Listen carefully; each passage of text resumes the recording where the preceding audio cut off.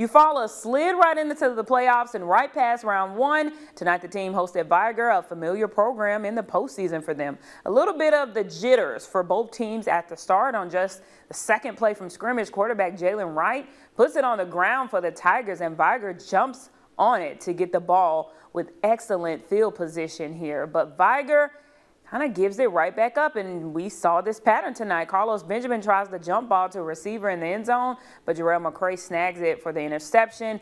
Ball back to Eufaula. Tigers trying to get out of the shadow, but they really couldn't do it tonight. They couldn't find that end zone. They closed the chapter on their 2024 season.